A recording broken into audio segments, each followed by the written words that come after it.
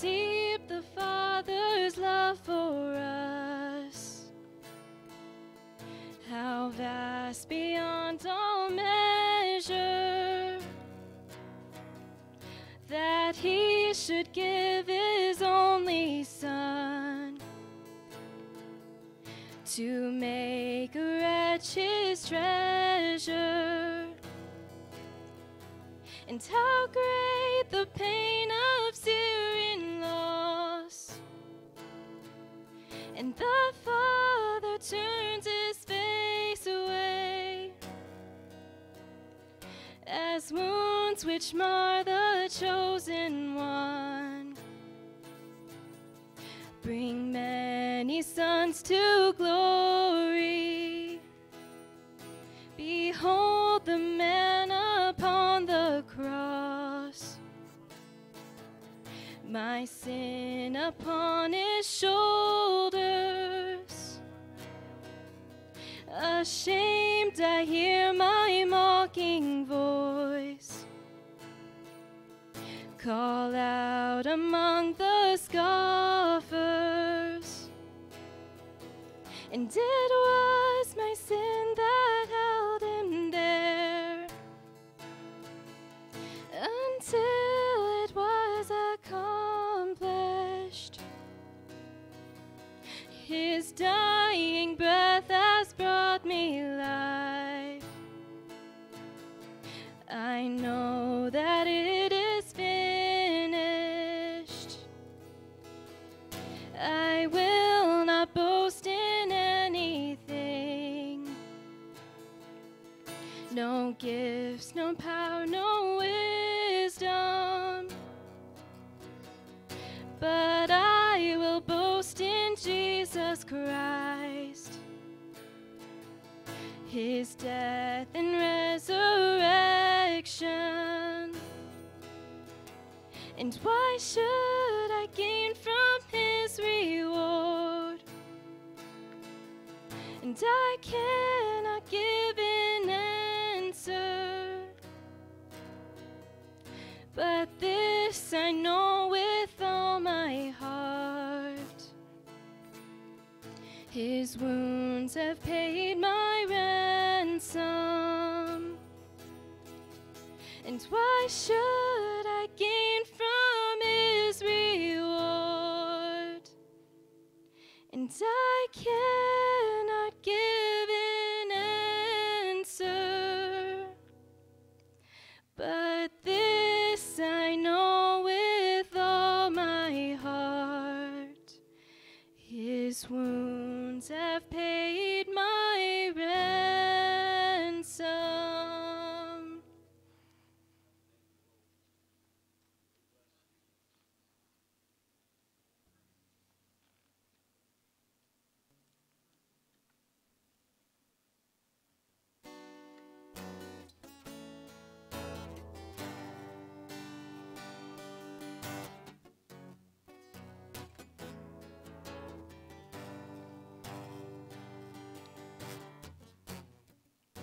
Savior, I come, I quiet my soul.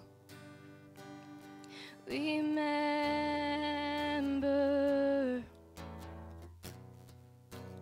redemption's hill, where your blood was spilled for my ransom. Yeah, yeah. Oh, and everything I once held dear, I count it all as lost. Well, lead me to the cross where your love poured out, and bring me to my knees. Lord, I lay me down, and rid me of myself. I belong to you. Oh, lead me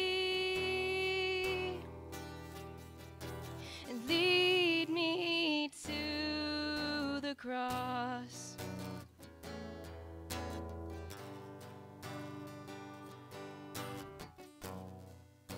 And you were as I, You tempted and tried. Human.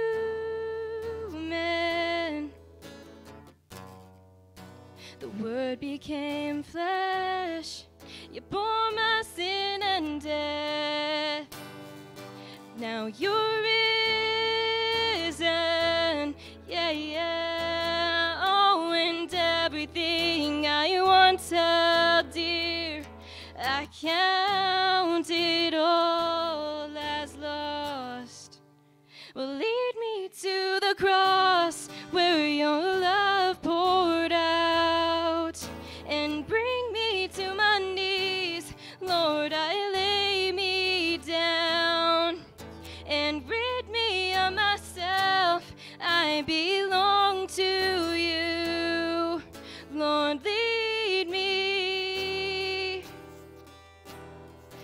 and lead me to your heart,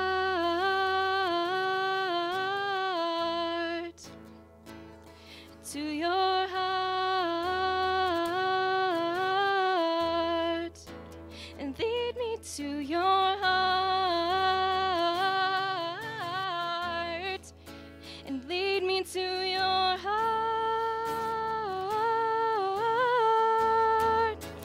Lead me to the cross where your love poured out, and bring me to my knees. Lord, I lay me down, and rid me of myself. I belong to you. Lord, lead me. Lead me to the cross.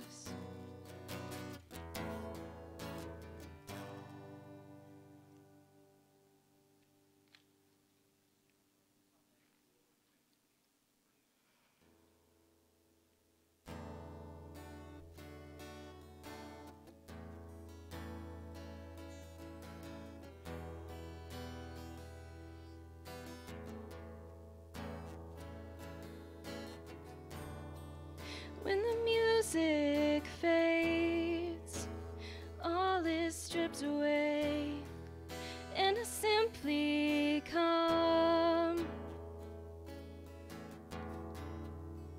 longing just to bring something that's of worth, that'll bless your heart. I'll bring you more than a song, for a song in itself, it's not what you have required. You search much deeper within, through the way things appear. You're looking into my heart. I'm coming back to the heart of worship, when it's all about you.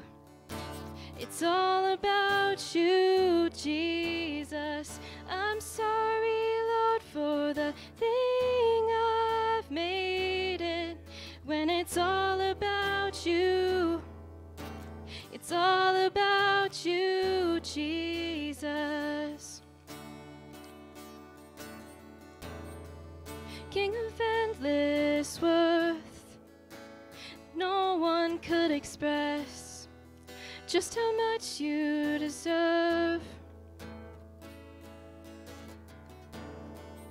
Though I'm weak and poor, yeah, all I have is yours, every single breath. I'll bring you more than a song, for a song in itself, it's not what you have required. You search much deeper within, through the way things appear. You're looking into my heart. I'm coming back to the heart of worship, when it's all about you. It's all about you, Jesus. I'm sorry, Lord, for the thing I've made it when it's all about you. It's all about you, Jesus. I'm coming back to the heart of worship when it's all about you. It's all about you, Jesus. I'm sorry, Lord, for the thing I've made it when it's all about you. It's all about you, Jesus. When it's all about you, it's all about you, Jesus.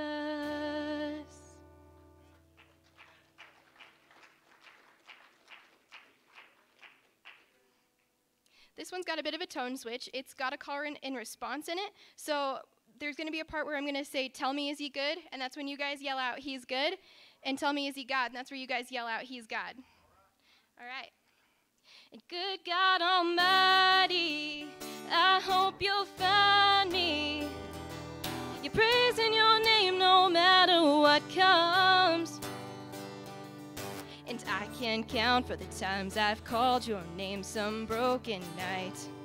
And you showed up and patched me up like you do every time. I get amnesia. I forget that you keep coming around. Yeah, there ain't no way you'll ever let me down.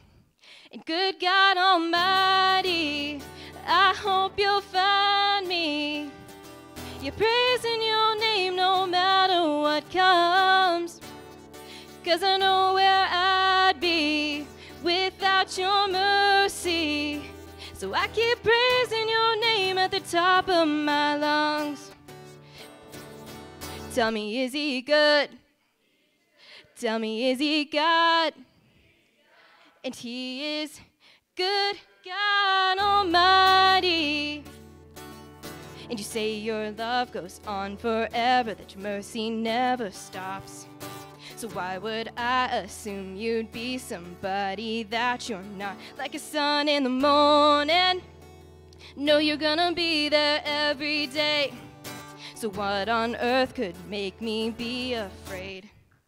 Good God Almighty, I hope you'll find me. You're praising your name no matter what comes. 'Cause I know where I'd be without your mercy. So I keep praising your name at the top of my lungs. Tell me, is he good? Tell me, is he God? And he is good, God Almighty. Praise him in the morning, praise him in the noontime, praise him when the sun goes down. Love him in the morning, love him in the noontime, love him when the sun goes down. Good God Almighty, I hope you'll find me. You're praising your name no matter what comes. 'Cause I know where I'd be without your mercy. So I keep praising your name at the top of my lungs. Tell me, is he good? Tell me, is he God? And he is good, God Almighty. And Jesus in the morning, Jesus in the noontime, Jesus when the sun goes down. Jesus in the morning, Jesus in the noontime, Jesus when the sun goes down. Dear Heavenly Father, I just lift up your name, and I thank you and praise you for who you are, and I praise you that you are good, God Almighty. I just thank you that this pastor here has traveled so far to come speak about you, and I just pray that all of his words are said that are honoring and glorifying to you, and that your name be lifted high, and I just thank you for that. In your name I pray, amen.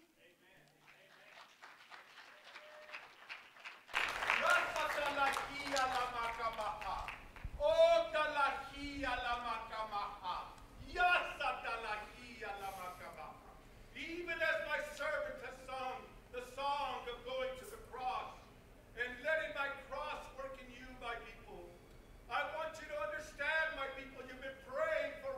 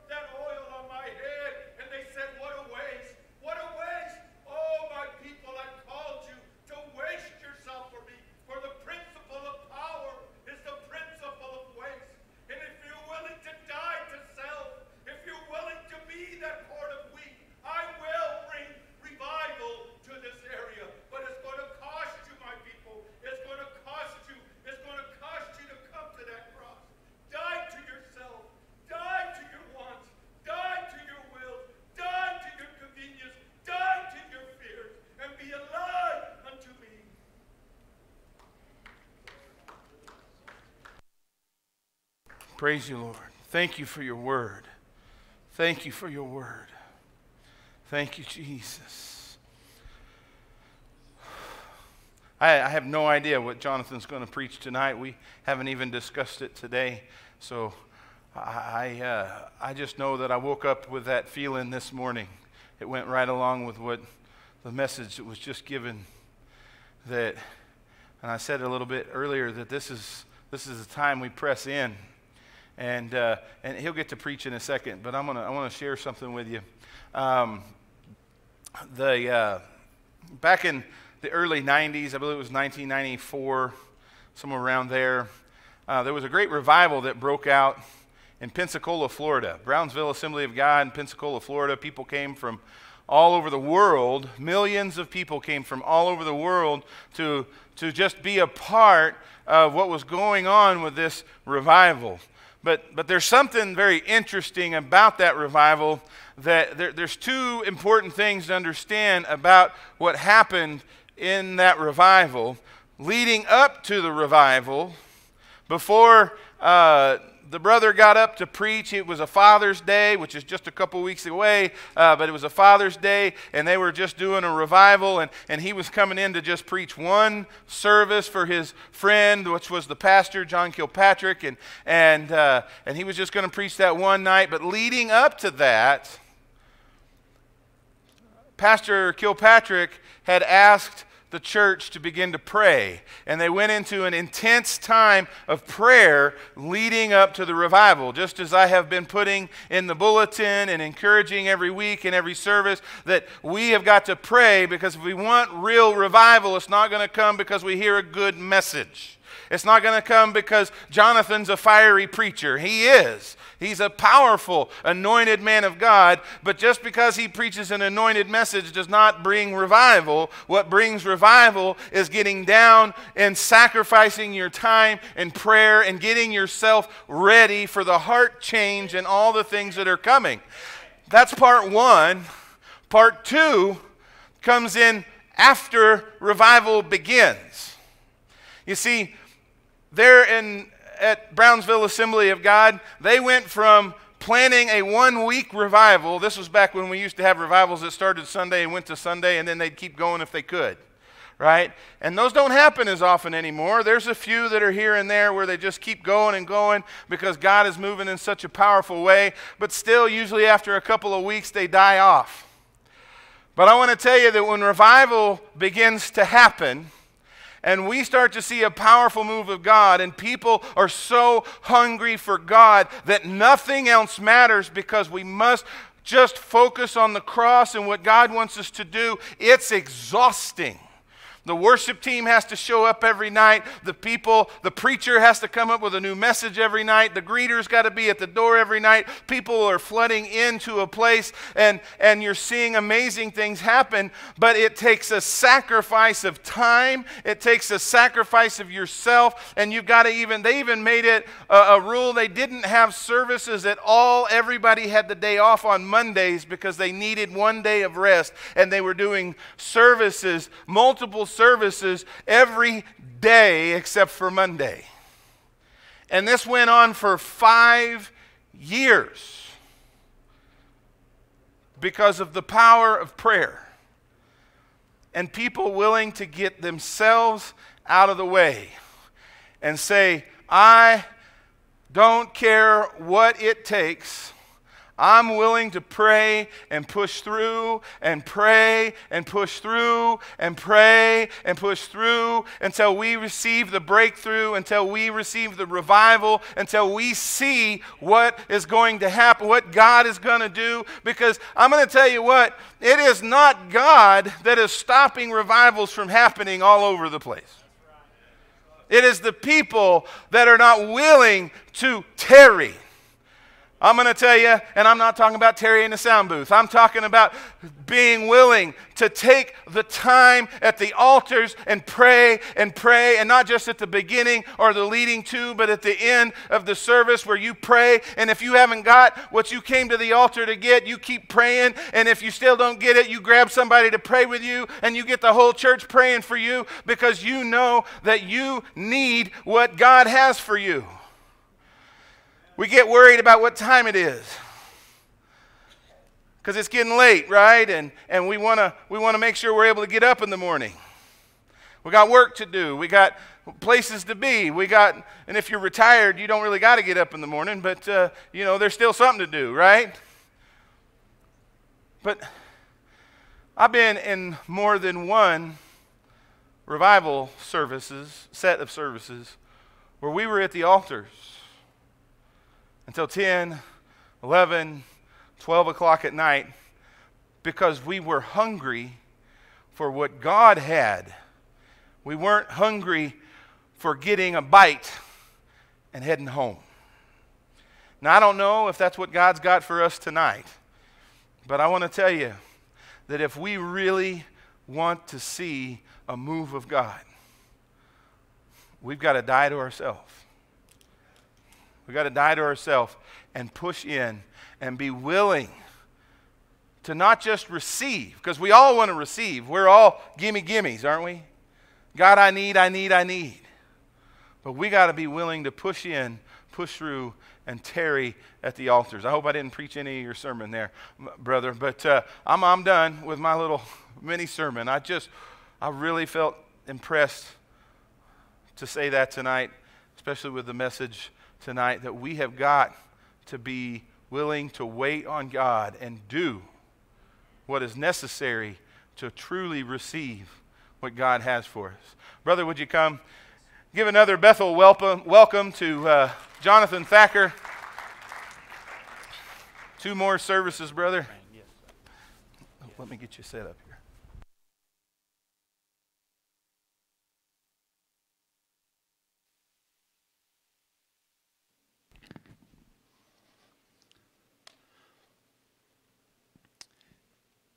The Apostle Jude, warning false teaching and false preaching, said that the church should contend earnestly for the faith. Paul said that our faith should be that like a runner running a race. Am I still on? Let me jump to this one.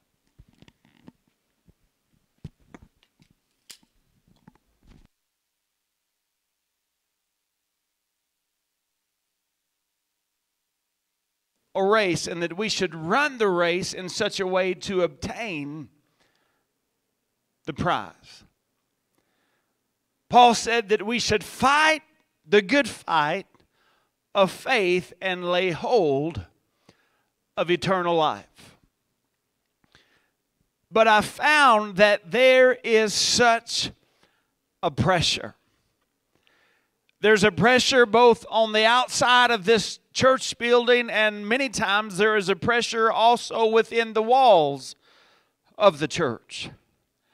There's a pressure not to contend, but to concede. There's a pressure not to run in such a way to obtain the prize, but the church better tread lightly. Come on, somebody. There's a pressure not to fight for the faith, but to retreat in fear of offense. The church has always faced a pressure. Anytime she begins to go in a direction that counters the culture. For example, in America alone, abortion was legalized, I believe it was in the year of 1973. And since that day, more than 50 million mothers have went down and visited an abortion clinic and made a decision to dispose of an unborn child.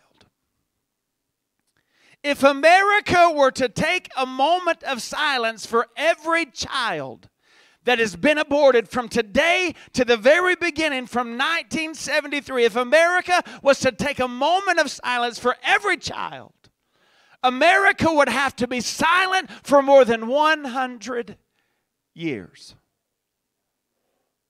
In America, same-sex marriage was legalized in 2015. And since that day, more than 1 million people have went and stood and made a covenant to one another to live in what God calls an abomination. And everybody in this building either knows someone maybe you're related to, or at the very least you know someone that struggles with the sin of homosexuality. So there is such a pressure not to say anything about what God has to say about it. Sir or ma'am, make no mistake, as great as America is, our country is changing.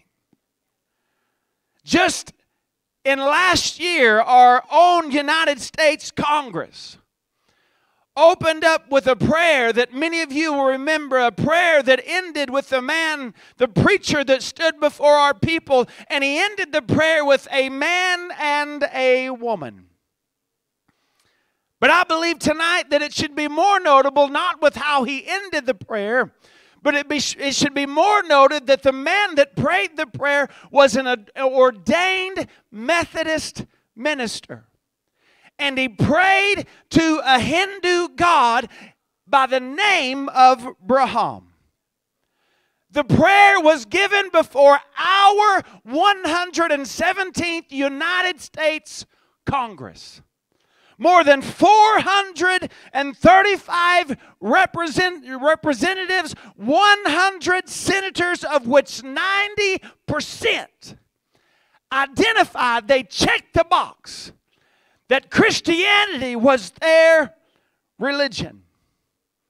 And that screams to us that it is not how we identify ourselves that matter, but it's what we truly are that matters. There's a reason that Jesus said, you are the salt of the earth. He said, you are a city that is built upon a hill. Listen, it's intimidating to stand against the pressure. It's intimidating when we all have loved ones that maybe are dealing or struggling with some type of sin, or somebody that we love that has had an abortion, or whatever the situation it may be. It's intimidating to stand against the pressure and to speak God's word in those moments. But friend, if there has ever been a day in our lifetime that we should stand against the pressure, if there's ever been a day that we should open up our mouths and in a spirit of love speak the truth of God, friend, let it be known tonight that it is now.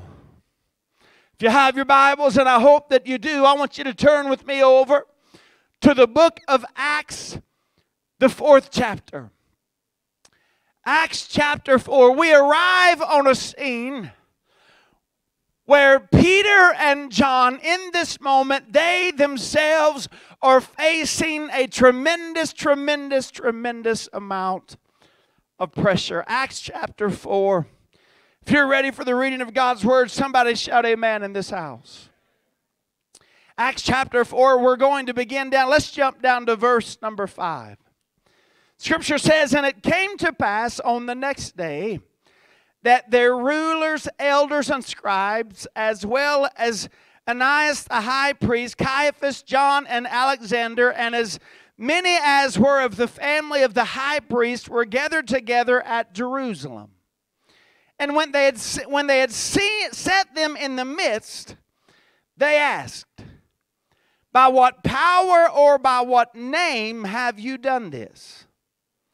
Then Peter, being filled with the Holy Spirit, said to them, rulers of the people and elders of Israel, if we this day are judged for a good deed done to a helpless man, by what means he has been made well, let it be known to you all and all the people of Israel that by the name of Jesus Christ of Nazareth, whom you crucified, whom God raised from the dead, by him this man stands before you whole. This is the stone which was rejected by the builders, which has become the chief cornerstone. Nor is there salvation in any other, for there is no other name under heaven given among men by which we must be saved. I just want to preach to you for the next few moments tonight simply on the theme, the title, Let It Be Known. Saints of God, will you help me one more time? Pray over this service. Lord, we love you tonight. And Father, we are so thankful, Lord, for anointed worship. We are so thankful, Lord, for a house that we can come in and lift up your holy name. But Father, we didn't come to go through the motions tonight. We came to hear from you. And I ask God for every person in this building, Lord, that is battling the pressure of this culture, that is fighting, that is trying to hold on to your truth and trying to stand amongst this last day generation. Lord, I ask that you would send your spirit to give us a great spirit of boldness, Lord, to stand and to speak the truth, even when it may be offensive. Lord, that we may be a people that speak your truth and speak it, Lord, with pride and speak it, Lord. Lord, it would just knowing that your word is true in spite of what anybody else says. Lord, knowing that we are standing upon your word, that you would give us a boldness to speak in this last day. Bless this word. Bless your people. In the mighty name of Jesus, we pray. And everyone in agreement shouted amen. Just days before the trial of Peter and John, Scripture tells us that there was actually another trial. Matthew 27 tells us that Jesus himself stood in the middle of the Sanhedrin in the court, and he himself was under a tremendous amount of pressure. Jesus stood before all of the religious rulers. He stood before the scribes, the Pharisees, Caiaphas, the high priest. Jesus stood before all earthly power because his message was an offense to the hearer. So the Sanhedrin court decided not to kill Jesus, but to crucify Jesus. In other words, they made up their mind that they were going to kill Jesus in such a way that it would cause him the most horrific death that one could endure in that day. To be crucified on a cross was an excruciating way to die. This was something that the Romans had perfected. They wanted to keep you alive just long enough to endure torture and more pain and more pain. As a matter of fact, the very word that we use today in the English language, that word excruciating, you can trace it all the way back to the agony of the cross. In that day when they would hang men upon crosses and they would torture them to death, there was no word that they could come up with. There was no word that was great enough to describe the agony of being nailed to a Roman cross, so they created a word. They took the word for the Latin word or the Greek word for cross, which is crux, and they took another word for crucify, C-R-U-C, and they blended them together, and they created the Latin word excrucio. And that word, what it literally meant was to be born. A pain that was born could only come out of the agony of a Roman cross. And today, thousands of years later, you and I, everyone in this room, we have all used that word excruciating, not even knowing what it truly meant. What it must have been as Jesus stood there before all the upper management, all the upper rulers, if you will, under the threat of being crucified and having to endure an excruciating death. Jesus stood before the Sanhedrin court. Jesus stood before all of the rulers, those that identified themselves as being a people that know God and a people that speak for God, yet ironically, at the very same time, they hated the message of God. It is impossible to have a genuine love for God and not have a genuine love for every word that God has spoken. I don't care how somebody chooses to identify themselves tonight. I don't care what label that they may put upon their life. Friend, it's who we are. It's the life that we are living and the love of the Word that is flowing through our lives that truly matters. You see, it was the message that Jesus spoke. This is the reason that they really hated Him. It wasn't because He opened up blinded eyes. It wasn't because He healed withered hands. It wasn't because He worked miracle after miracle after miracle. It was the message that Jesus was speaking. Jesus said things that nobody else had ever said before. Jesus said things like, I am the way. Friend, Muhammad didn't say that. Buddha didn't say that. Jesus said, if you've seen me, He said, you've seen the Father. Jesus said, I am the Christ. And if Jesus refused to denounce the truth, then He would be crucified. They had the scriptures, they had the truth, but they had no understanding of who Jesus really was. The light shined in the darkness, but the darkness did not comprehend it. And because of the offense, they took Jesus before the highest court with one mission, and that was to crucify Him on a Roman cross. Can you imagine it tonight, if you will?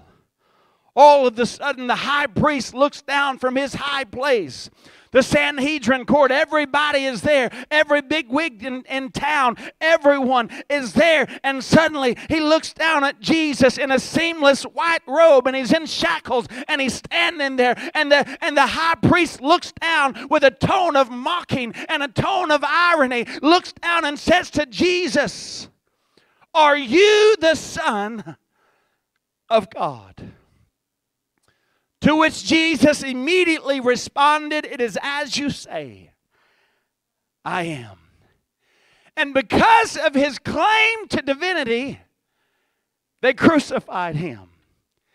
And praise God, history records not only did He die, but Jesus climbed up out of the tomb again in 3 days, just like He said that He would. Friend, there's a reason why the world was turned upside down some 2,000 years ago. But now Peter and John are facing the same high court that Jesus had already faced. The same religious scribes, the same high priests, the same Pharisees. It is a scene that no doubt between Peter and John, it was a scene that looked all too familiar. You see, the court that had ruled over Jesus was now ruling over them. And once again, they have some questions. A man has been healed, and as far as they were concerned, Jesus, the miracle worker, was dead. So the question that they had is how? The religious rulers looked down at Peter and John. They said, how, by what power, how have you done this? And Peter and John, fully knowing what Jesus had already went through, fully knowing the agony and the excruciating pain of being nailed to a Roman cross and what it meant to be crucified, knowing what they did to Jesus immediately after he gave His answer, surely this must have been an intimidating question. No doubt there must have been a great amount of pressure. Peter, don't say anything. John, just look down. There must have been a pressure not to lift up their head, not to speak a word. There must have been a pressure just to be silent in that moment. Because if they could find fault in an innocent man, then no doubt they could find fault in them. And Peter and John, in that moment, were placed in a great place of pressure. The mission of the Sanhedrin court was to crucify the body of Jesus. But this time the mission was not to crucify the body, but it was to crucify their faith. Can I tell somebody tonight, there may not be a lynch mob on the outside of this church. There may not be anybody that's threatening to kill you or stone you to death or nail you to a Roman cross. But friend, there is an underlying underbelly. There is a movement of the devil himself that is trying maybe not to kill you, but the devil, what he's trying to do in these last days, he's trying to silence the church and he's trying to kill our faith. Because if the enemy can crucify the message, then there's no need to crucify the messenger. The enemy who comes to steal, kill, and destroy, friend, listen, he is really not after you. He's really not after your job. He's not really after your ministry. He's not really after your family. What the enemy's trying to get a hold of, he's trying to kill your faith. Because faith is the one thing that'll cause you to keep on pushing. Faith is the one thing that'll cause you to keep on walking even through impossible situations. Devil's not really trying to kill you. Friend, he knows death is a part of life. Every person in this building, every one of us, one of these days are going to die. What the enemy is trying to kill is the message. What he's trying to kill is faith in God, because he knows what faith in God can do. Faith is the one thing that'll cause you to stand when everybody around you is bowing down to a culture that is going in the wrong direction. Faith is the one thing that'll cause you to keep pushing through the crowd. Faith is the one thing that woman with the issue of blood had, that when everybody would have pushed her aside. By truth be told, according to Levitical law, she shouldn't even been out around other people. But it was faith that caused her to push through the crowd. And she reached in and grabbed a hold of the garment of Jesus. And the moment that she kept on pushing, and I don't know if she climbed under or climbed over, all I know is she got a hold of Jesus. And the moment she got a hold of Jesus, power began to flow out of him. And suddenly Jesus stopped in his tracks and he said, "Somebody touch me." It was faith that caused her to push through that crowd. It was the faith of a Canaanite woman that had a dire situation, and she goes to Jesus, and Jesus looked at her and he said, "It's not good to take the children's bread and throw it to the dogs." Can you imagine Jesus talking to you like that? But it was faith that caused her not to turn and run. It was faith that allowed her not to just get offended and throw in the towel and give up. No. She had faith in the message of Jesus. Jesus said it's not good to throw the bread to the dogs. And in faith, that Canaanite woman looked right back at Jesus. And she said, "Yes, Lord, but even the little dogs want to eat the crumbs which fall from the master's table." And in that moment, Jesus himself, he spun around and he said, "Great is thy faith." And he gave her what she came for. Why? Because faith is power. Faith is the one thing that'll cause you to keep on pushing through all the stuff even when the weight's too heavy. Faith is the one thing that'll cause you to keep swinging even when the fight is over and the final bell has rung. Faith is dangerous. Faith is the very thing that caused John the Baptist to stand up under a tremendous amount of pressure. The law said, if you open up your mouth, we're going to kill you. John the Baptist knew that he had seduced his brother's wife. John the Baptist knew that he was living in adultery and in fornication. And John the Baptist, even with the pressure to be silent and back up and shut up, John the Baptist opened up his mouth and he said, "Buddy, you better get that sin out of your life. You better leave that woman alone, because if you don't repent, it's going to send you to a devil's hell." And they took John and they cut off his head and they placed it on a platter. Faith is dangerous. Because faith doesn't rest in the wisdom of men. But faith rests in the power of God. Faith can move mountains. Faith can walk on water. It was faith when Peter climbs out of the boat and he defies gravity and he walks on what's impossible. And Jesus looked at him after he put him back in the boat. Peter has just walked on water. Jesus looked at him and he said, little is your faith. I'm going to tell you something. If this preacher if pastor fills up the baptismal and I get out here and walk on water, y'all better say that preacher's got great faith. But Jesus looked down at Peter and he said, little is your faith. Hear me, friend. The real power in faith is not found in the level. But the real power of faith, whether it's great faith or little faith, it doesn't matter the level of faith. The real power of faith is found in the object. And as long as our object is on Jesus, there is nothing. If we've got faith in Him and faith on His Word, there is nothing that we cannot overcome. Peter and John understood that this wasn't really about them. It wasn't even about their level of faith. But what it was really about was the position of the faith that they had. The very reason that Peter and John had been arrested was because of their faith. John and Peter had went down to the temple to pray. Can you imagine what might happen if you just show up at the prayer meeting? They wasn't even looking to heal nobody. They were just going to the house of God to spend a little time in prayer.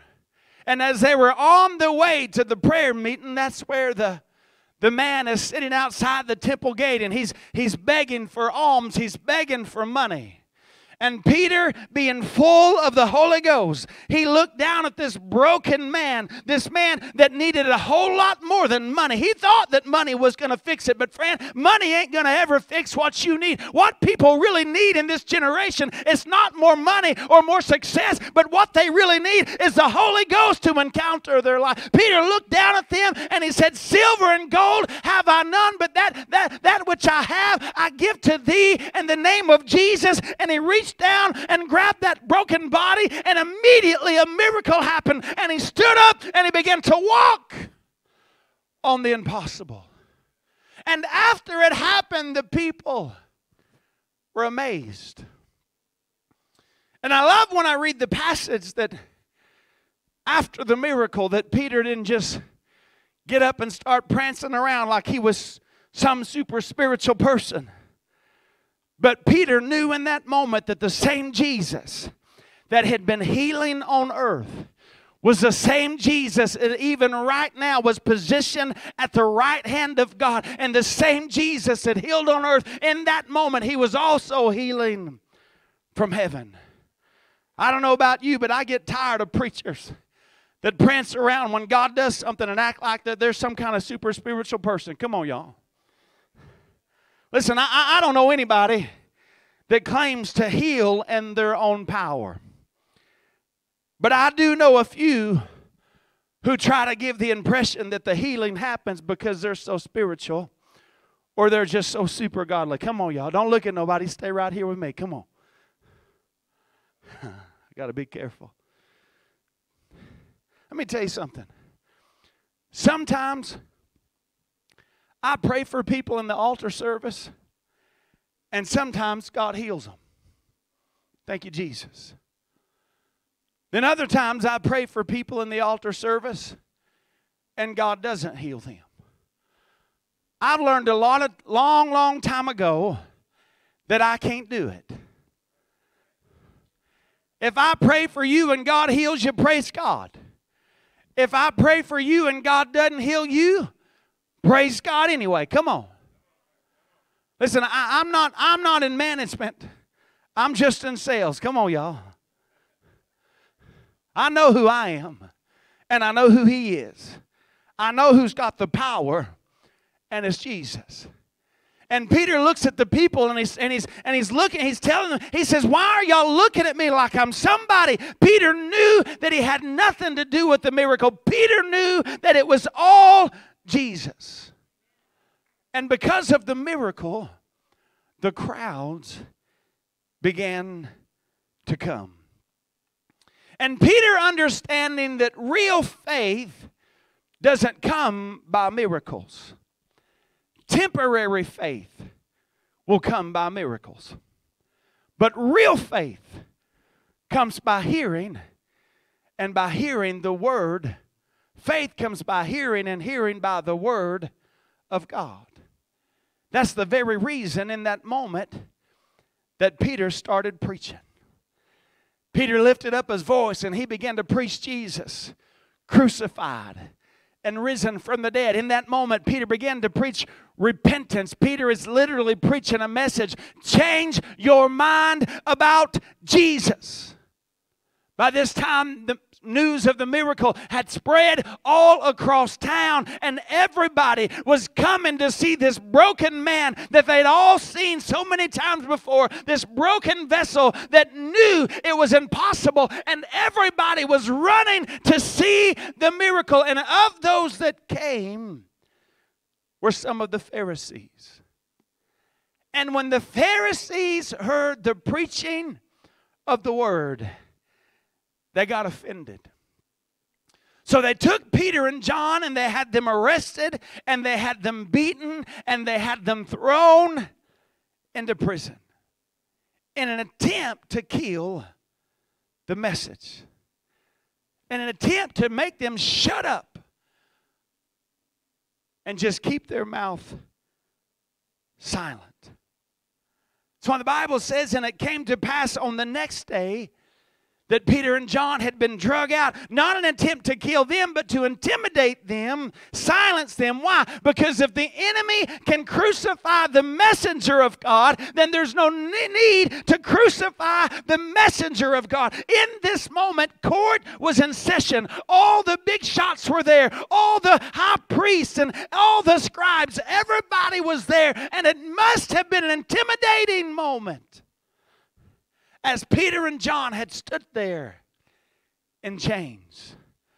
The message was offensive to the Pharisees. It went against everything that they'd been teaching. It went against their religion. It went against their interpretation of Scripture. It went against their culture. It went against what they wanted the Word to say. And there was such a pressure on Peter and John just to sit back, just to be silent. And friend, today you and I are all facing that very same pressure when it comes to the truth of the Word of God. We are facing it in the house of God, on the outside of this house. We are facing a pressure in our families. Don't speak it, don't say, because it might just offend somebody. Come on, y'all. But the early disciples knew if there was ever a day in their lifetime to stand against the pressure, if there was ever a day to contend earnestly for the faith, to run their race, to fight for the faith, something on the inside of them said, it is right now. And under the pressure, Peter wiped the blood from his brow and he lifted up his head amongst all the people that were watching in that moment. And all of a sudden, in the pressure, he lifted up his face, he lifted up his voice, and he said, let it be known to you all and all the people of Israel that by the name of Jesus Christ of Nazareth, whom you crucified, but God raised from the dead, he said, let it be known, I believe that Jesus is still the way. Let it be known that no matter how offensive the message may be, baby, we got to repent. We got to get right. We got to turn from our sin to follow Jesus. I believe that we need to let it be known that the gospel is still the only way. We've got to let it be known that Jesus died and rose from the dead. His faith was not in a temporary faith, but it was a real faith that was willing to stand even under all the pressure. And I wonder tonight, does the church still have that kind of faith that will still stand Even if they threaten to kick in the door, throw us in jail, even if it costs us our livelihood or, God forbid, even our lives, do we have the kind of faith that will truly stand? Because it's not how we identify ourselves that matters, but it's what we truly are that's going to make the difference. Make no mistake, it was offensive for Peter to say what he said. Truth be told, it even sounds a little bit crazy. Peter is telling men that have been trained their entire lives. He's telling them, forget everything that you know and put your faith in Jesus Christ. By the way, friend, Christ is not the last name of Jesus. That word Christ is the title of who Jesus was.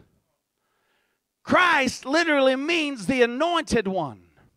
Thousands of years before Jesus ever was birthed into this earth, it was prophecy. It was foretold that there was someone that was coming who would redeem mankind, who would redeem Israel, who would turn the world around. But the question that so many have and still today have, was this Jesus that Peter so boldly preached, was he truly the Messiah? Was he really the one? That's the real question. It's not a bad question to ask. I'm talking to somebody. It's not wrong to say, is Jesus really who they said that he was? Because I just happen to know that some prophecies can be manipulated. I like how y'all are shouting tonight. Psalms 22, famous passage of Scripture. Many of you know it by heart. Pointing ahead to the Christ that would come. That he would say, my God, why have you forsaken me? And 1,000 years later, Jesus is hanging on a cross, being crucified to death. And Jesus from the cross shouts out, my God, connecting himself to prophecy. My God, why have you forsaken me? Now, I don't know if that's enough to do it for you, but it's not enough to do it for me, because I know anybody could shout that out. But Psalms 22 doesn't just say, my God, why have you forsaken me? But the prophet said, he followed it with, after it happened, that they would shoot off at the lip, that they would mock him, that they would wag and shake their heads at him, shouting, if you really are the one, bring yourself down. And moments after Jesus connected himself to prophecy, my God, why have you forsaken me? Here come the scribes and the rulers shaking their heads, mocking and laughing, just like he said they would. If Jesus is not who he said that he was, how did he do that? Some prophecies can be manipulated, some things can be controlled, but some things, it's impossible. After it happened, the scripture says that Psalms 22 says that his hands and his feet would be pierced and that he would die an excruciating death. But I just happen to know that Jesus was not the only man that was nailed on a Roman cross. Under the leadership of Nero alone, some 2,000 people were crucified on crosses in a single day. So for someone to be crucified, for me, it is not enough. But the scripture didn't just say that he would be crucified. It said not a bone. 1,000 years before, he said not one bone would be broken. And when they had Jesus hanging on the cross, this is literally death by asphyxiation. It was excruciating way to die. Your body would begin to pull down from the weight of the nails. Your chest cavity would begin to slump down. You were literally starving for breath. You were strangling. And the only way, as you are dying on a cross, the only way that anyone could get a sense of relief was to take their hands and pull down from the nails and push up from the nails driven through the feet just to get their body high enough to take a breath. See, that's why they would break the knees. Disable the knees. Disable the victim from pushing up off the cross and speeding up the process of death. All the devil had to do was break the knees of Jesus. And I would stand up here and tell you that he's not who he said he was. Why? Doesn't matter that there's more than 300 prophecies. Jesus had to get every single one right to be who he said that he was. And when the soldiers came and they began to break the knees of the criminal on this side, and they broke the knees of the criminal on the other side. But when they got to the knees of Jesus, praise God, he threw that old hammer down and not one bone was broken. Again, prophecy was fulfilled. He picks up a spear, pierces his side. Again, prophecy is being fulfilled. There are millions, I believe hundreds, maybe even thousands of reasons of prophecies that point, proving beyond the shadow of a doubt that Jesus was who he said that he was, friend. He died and he rose. Jesus is the Christ, and Jesus is still the way. Put your faith in Jesus. This is not a book of fairy tales. It's true. There is a heaven. There is a hell. There is a world beyond this one, and Jesus paid the price for us. Put your faith in Jesus. It's not just a religion. It's not just an identity that we claim, but it's a truth that we have. Jesus is the fulfillment of prophecy. Jesus is the anointed one. Jesus is the Christ. He is the way. He is the truth. He is the life. Make no mistake, Peter knew exactly who Jesus was.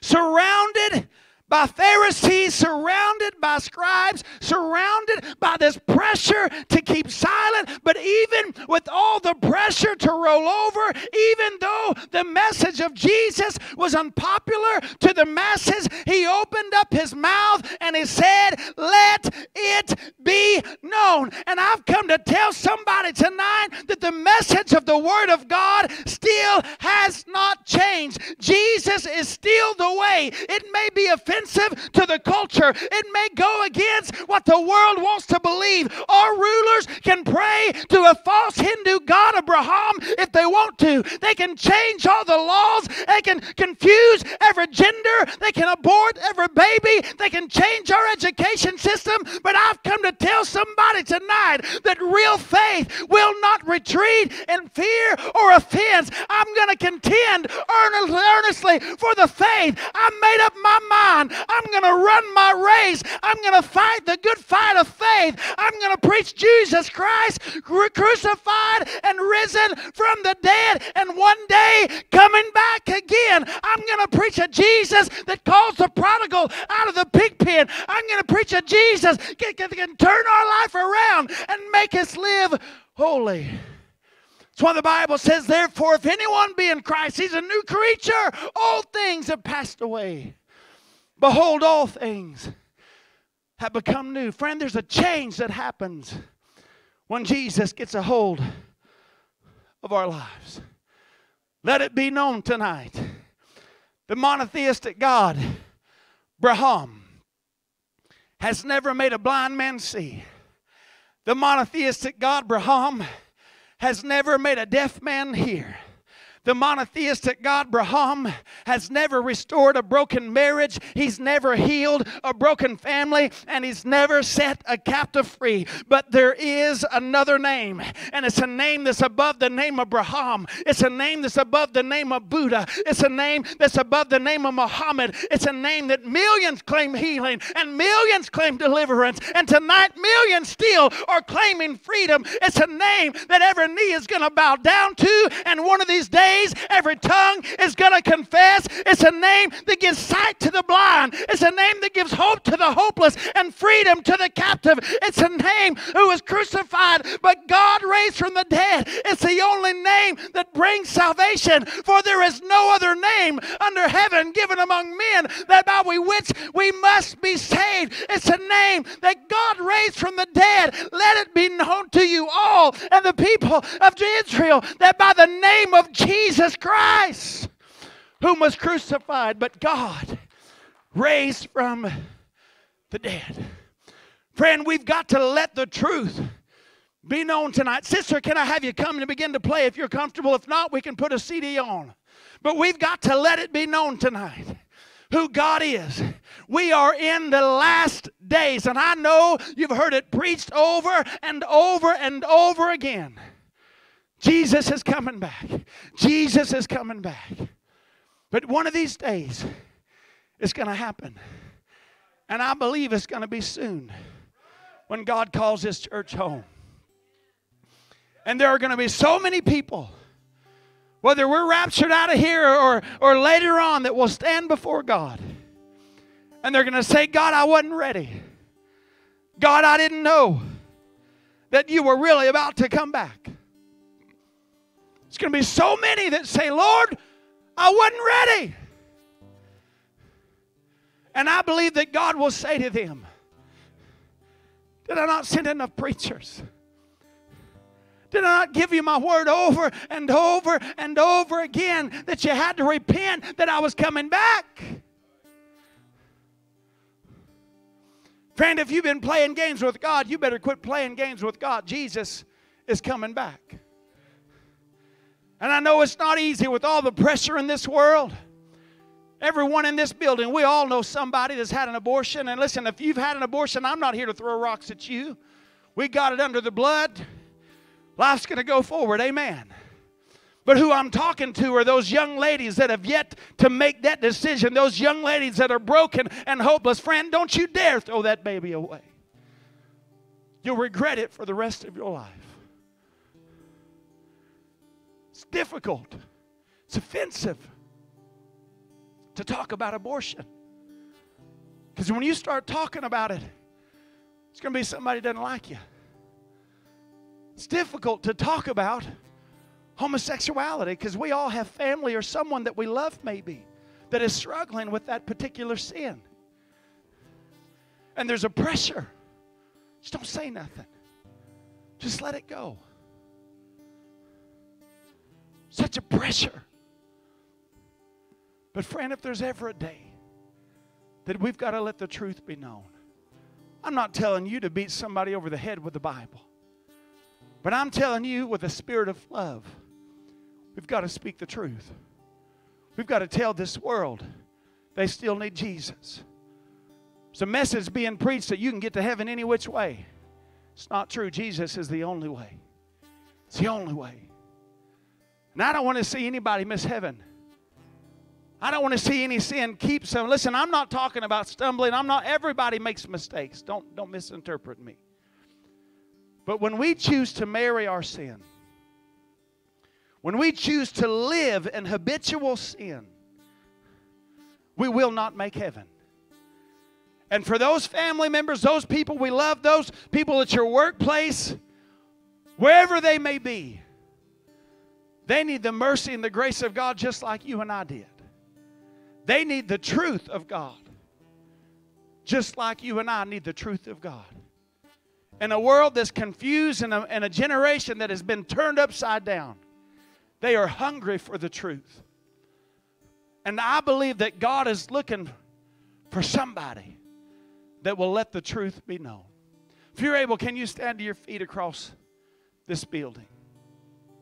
I know I was a little bit heavy tonight. But friend, we've got to do something.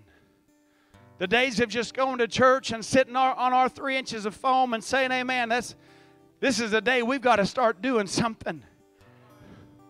We've got to start throwing the lifelines to a generation that is lost and without God. We've got to have the truth on the inside of us so that we can answer those questions in that moment of decision. I believe tonight that God is looking for a church that will boldly stand on His word and let the truth be known. Is there a pressure not to? Absolutely. Is it offensive? You better believe it. Are some people going to laugh at you and say that you're crazy? Yes. But the word of God is true. And God is looking for somebody that'll let it be known. If you're here tonight and you say, preacher, I've been facing that pressure.